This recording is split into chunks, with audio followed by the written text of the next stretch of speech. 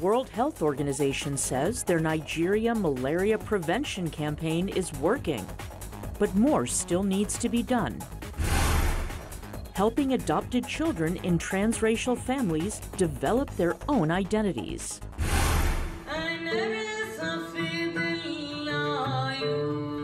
And a Sudanese-American band uses music to tell stories of identity and migration. Africa 54 starts right now. Good evening and welcome. I'm Vincent McCory and this is Africa 54. Now we'll have more of those stories in a moment, but first we begin tonight with Nigeria's war against the Islamist militants amid reports that the brutal fighting has turned against the government, and as many as 100 soldiers have been killed by an Islamic State offshoot this week. Now Lucy Fielder reports.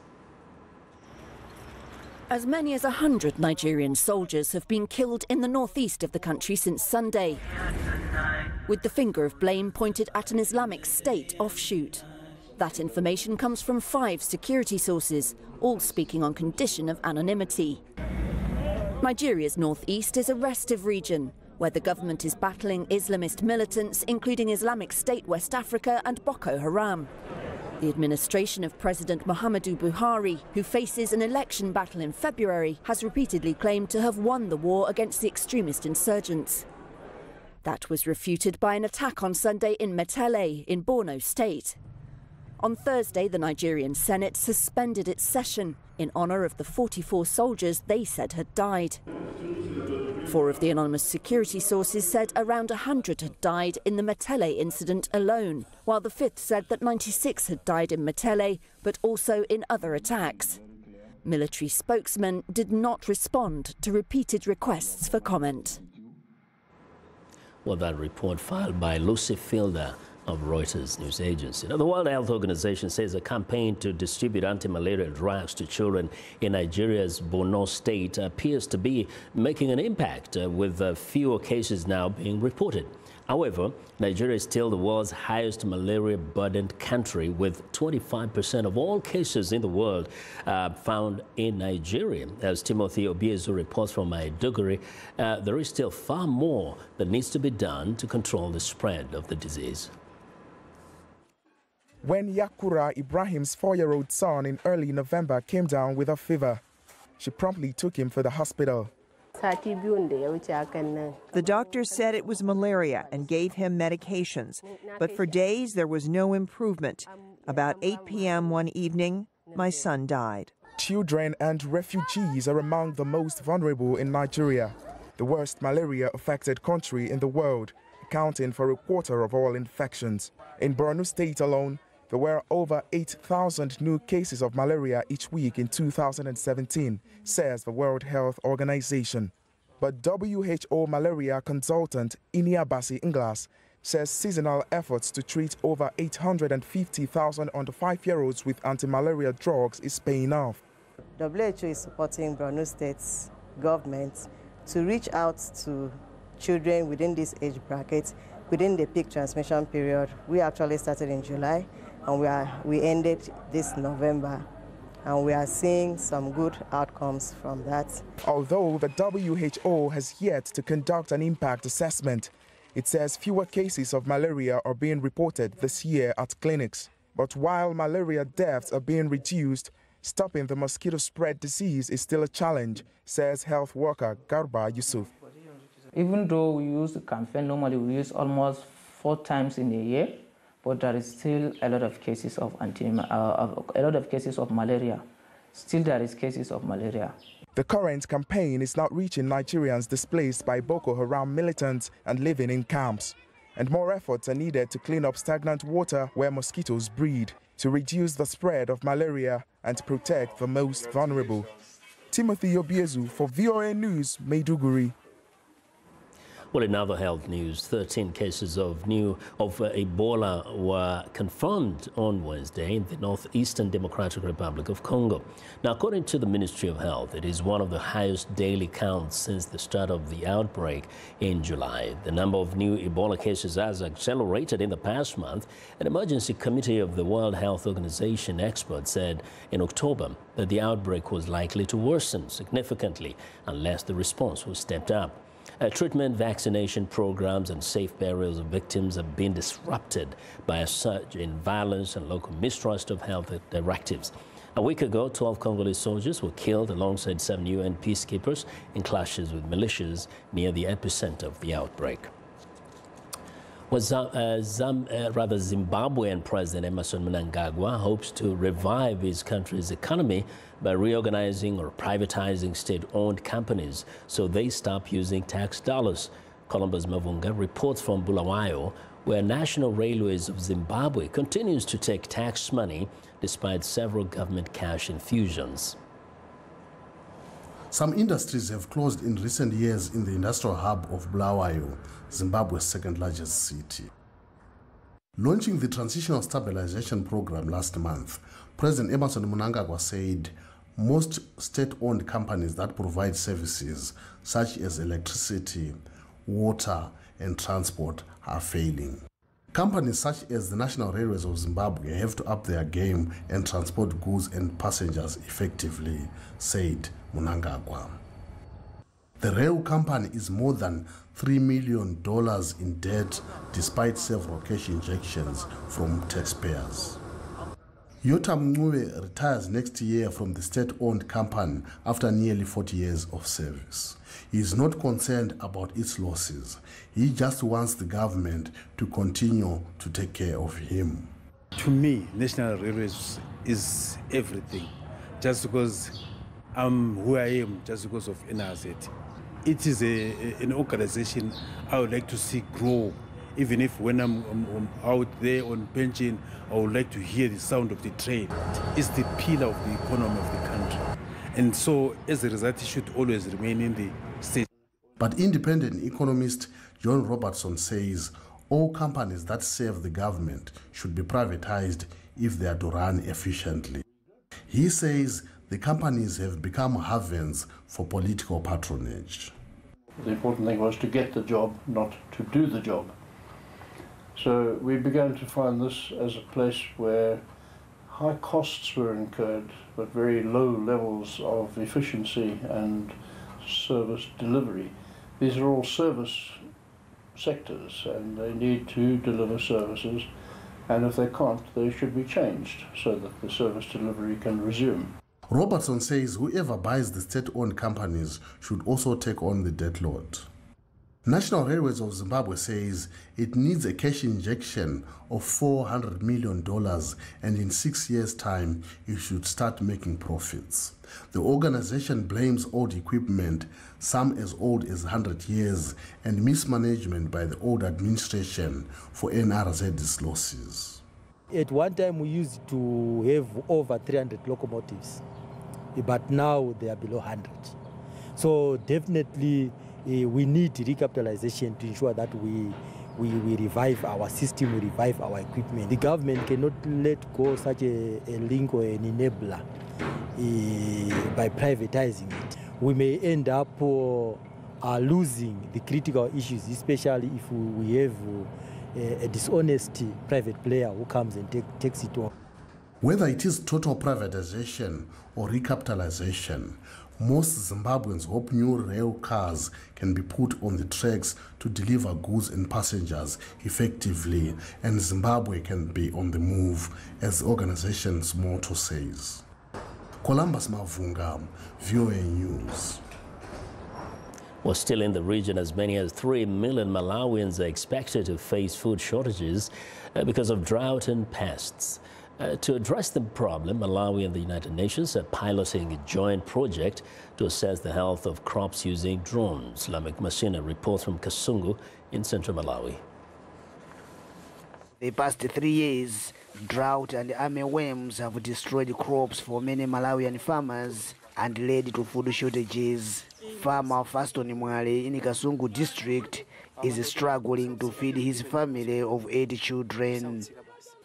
Income he earns from livestock, he says, is too low compared to what he used to make from growing corn.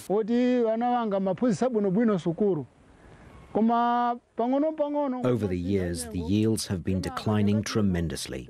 This year, I have just harvested 6 bags, and I have even failed to send my child to college because I don't have money to pay for it. But food insecurity for Mwale's family may be coming to an end after a United Nations project convinced them to switch to irrigation farming. The Drone for Crop Health project analyzes data collected by drones to determine the best crops suitable for certain areas and the required irrigation.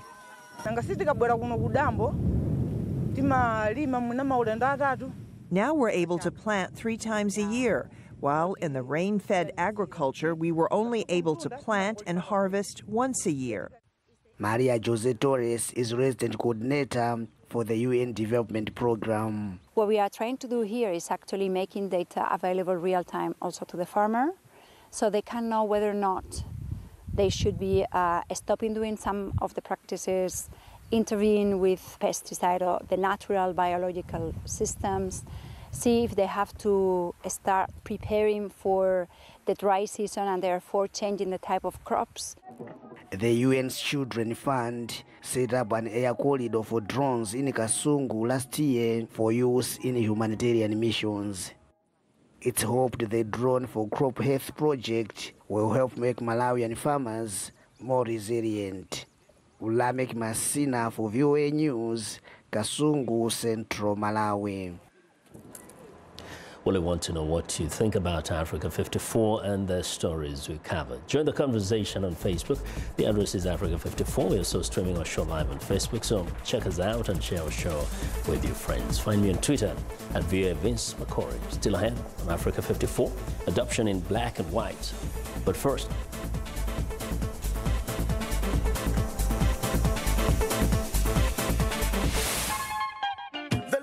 could be French, English, Portuguese, Bantu, Arabic. It is the beat. The African beat that counts. The beat does all the translations. It cuts across all languages and gives us the understanding that this is the African beat.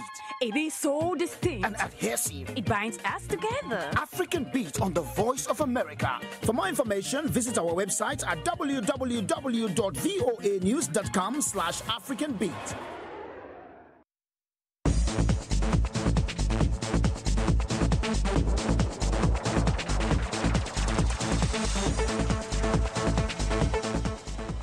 Well, in Friday's finale episode of our 5-part series on adoption, Angela Tucker says she felt incomplete growing up, even amid a big family with other siblings, some white, some black, and adopted just like her. That changed after she found her birth mother at age 26. She says the discovery helped me feel more whole. At the Seattle Adoption Agency where she works, Angela has started a mentorship program to help young adoptees build their own strong identities. VOA's Claire Morin-Gibert reports, narrated by Heidi Adams-Fitzpatrick. Part of my life is like a mystery to me. One minute I was born and I was with one family, and the next minute I was with a different one. At 9 years old, Maggie has already thought deeply about her adoption and questions where she belongs. She is the middle child of Amy and Brett Boughton Mead. They have 2 biological daughters, Sophia, who is 16, and Julia, who is 8. Adopting a child of color has another layer of complexity. I have felt like I can't do enough or be enough, or I'm not the right person for her. Like, what was I thinking? That I could do this? How could I be so arrogant to think I could, like, you know, fulfill this role for her? Everyone is looking to figure out who they are. It's about one's identity. And I think for adopted kids in particularly, transracially adopted kids. They have to continually work through their stories. Okay, so when Maggie began to express questions about her identity, Brett and Amy looked for guidance. They met Angela Tucker, who works at Amara, the Seattle adoption agency where she directs post-adoption services. She made a documentary about searching for her own biological parents. Finding my birth mom has helped me feel more whole. And then just seeing someone who looked just like me, my birth dad, that was crazy. In 2010, Angela met both of her birth parents. She began to talk to and text them regularly. She tried to have deep conversations with Deborah, her birth mother. To be with you is a joy. That's God's gift to me. Though Angela's quest for her origins caused some anxiety for her adoptive mom, Teresa and her husband supported the search. I felt like maybe meeting her birth mother would kind of replace me. But Angela's interest in it was so deep, became so deep, that it helped me realize how important it was.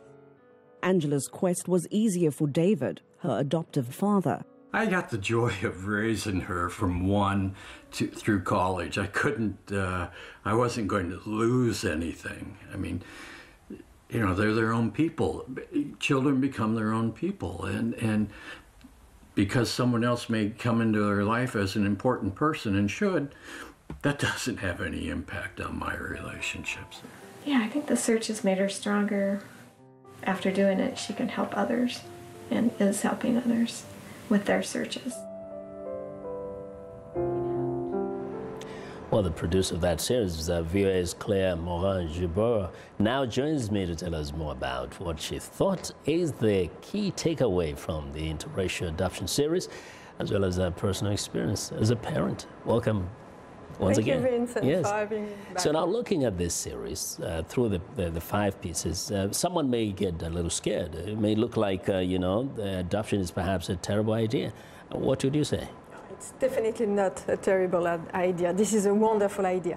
But you know, Vincent, as a journalist, we focus on the main issue of the black adopted kid in America.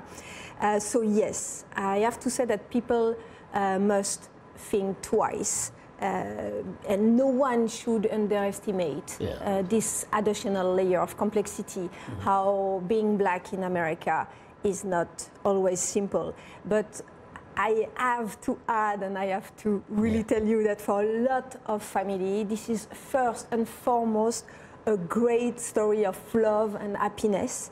And remember that all this kid was no parents to take care of them, finally get to find their forever family. Yeah. Now we have some pictures on the screen there. Somebody may be wondering, well, in full disclosure, you are actually a parent of kids that you've adopted from different races. Share with us your personal experience.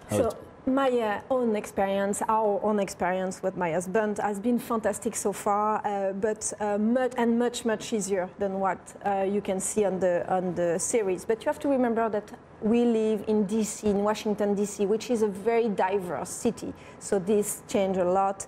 And also my kids are, my oldest just turned 7, so there is a long way to go. Yeah. I met them before the show. Lovely kids, beautiful girls. Now tell us what you think we should take away from the entire series in a few seconds. I want to remember the bright side. Despite all these challenges, this family can serve as a role model for the society.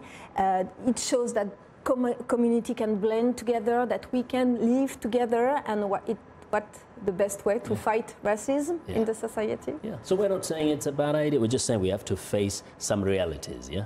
Correct. Tough realities. Yes. But all the same, this creates really beautiful families, amazing families.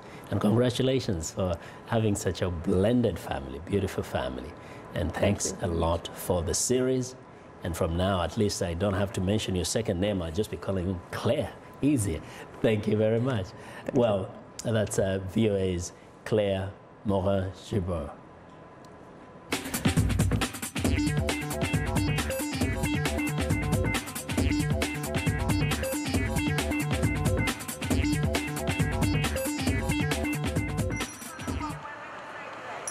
4, and here's what's trending. The annual Black Friday shopping spree, marked by deep discounts, is underway in the United States. Black Friday traditionally follows the Thanksgiving holiday season, but in recent years it has started on Thanksgiving Day. Now this year, more than half of the U.S. people are expected to visit both brick and mortar and online stores to find deals.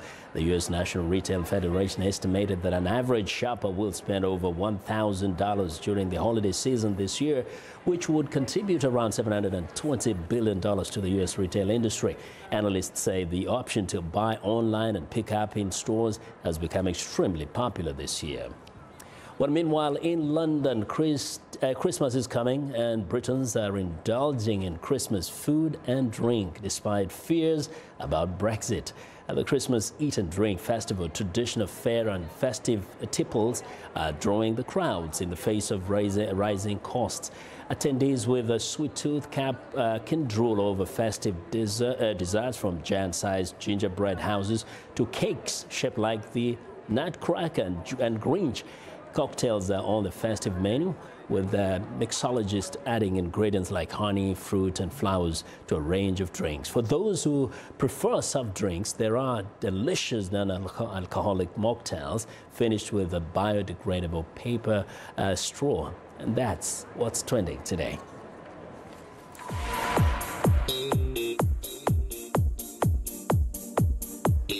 Well, even though they don't figure much in the often contentious debate on American immigration, numbers are showing that the African diaspora community in North America continues to grow and thrive. Many of the immigrants come from varying socio and economic backgrounds, and as they resettle in the global North, they carry with them stories of their culture, values, knowledge, and experience. In our Music Maker segment, VOA's Jackson Vunganyi reports on a dynamic Sudanese-American band that is using their music to tell the stories of migration and identity. Studies show that in the last 2 decades, the African diaspora in North America has continuously grown in numbers, making up almost 5% of the overall foreign-born black population here in America. We also see that as Africans travel and settle in the global North, they carry with them stories of their journeys and life, often embedded in the various cultural expressions like the food they eat, the clothes they wear, and many other things.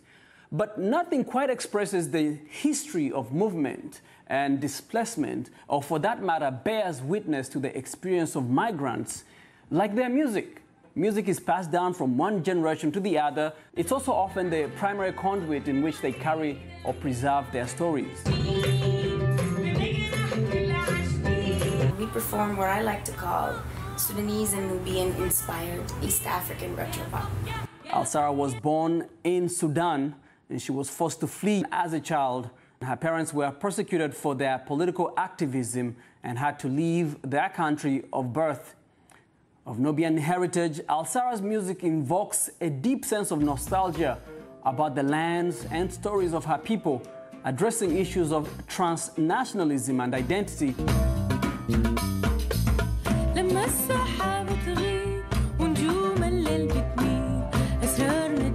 Home is a concept as fluid as you are as a person. It's one of those things, to me, it's a place where you feel completely like yourself, where you feel no need to impress anyone or anything. And it's a place where you really feel seen and witnessed, just like you are, flaws in everything. No need to be exceptional or impress anybody. So it's almost like a state of mind, actually.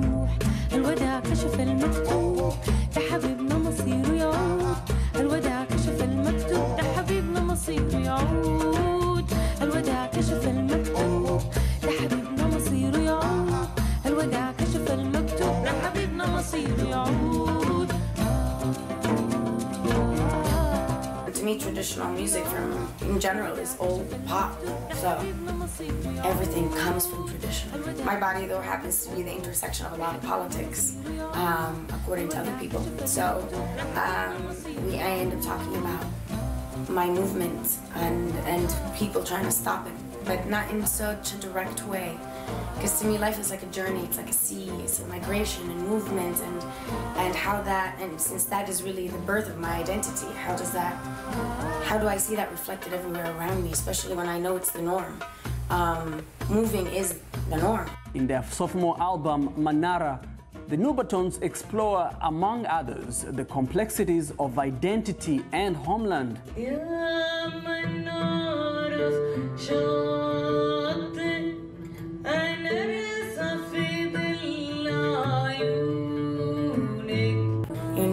For me, the songs of return are songs of diaspora within home, first displacement, you know, and so to see that a whole body of work had already come to be, that is really about documenting the phases of missing, the phases of longing, the phases of wanting to return to a home that doesn't exist, either because it's no longer there or you're no longer the same, whichever it is. For me, it was a really soothing thing because it was all of a sudden you didn't feel as alone in this experience. I'm like, this is an experience that even my ancestors went through. It's not new. And when you have that, it releases you from the trauma of it because it doesn't feel as something that's just happening to you. You're like, oh, it's happened to other people. Let's look for lessons. It makes it doable. And that's the important part to me, mostly of just seeing, of knowing history, of knowing other people's stories, that it's just that you're not alone, that it's happened to other people. That's important.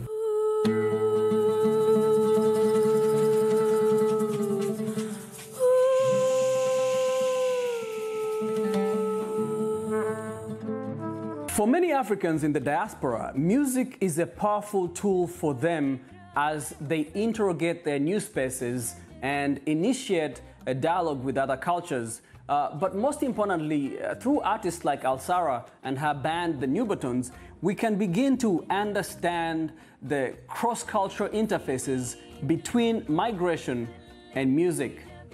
For Voice of America, I'm Jackson Vunganyi.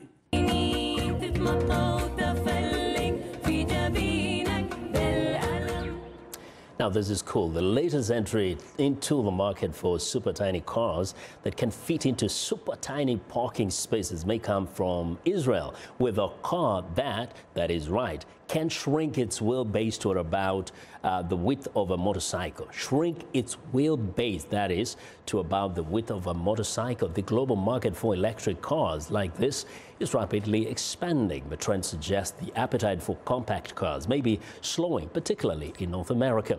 So where will this car fit in? Well, stay tuned. And that's our show for today. Be sure to watch Africa 54 on our website at voaafrica.com. For more news, tune in to VOA's evening radio show Africa News Tonight at 1800 UTC. And in the mornings, Today Break Africa between 0300 and 0600 UTC, Monday through Friday. Thanks a lot for watching. From all of us in Washington, have a good night, great weekend.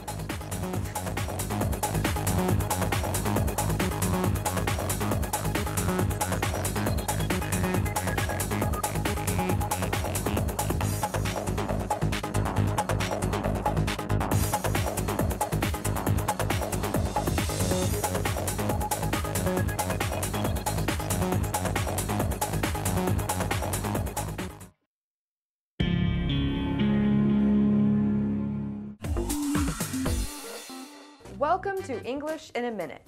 This expression sounds like a violent way of eating, but it's actually not always about eating. Here is your Russian book, Anna. Thanks for letting me borrow it. Oh, are you done with level 1 already? Yeah, I finished last week, and I've already finished level 2. Wow, you are really sinking your teeth into learning Russian.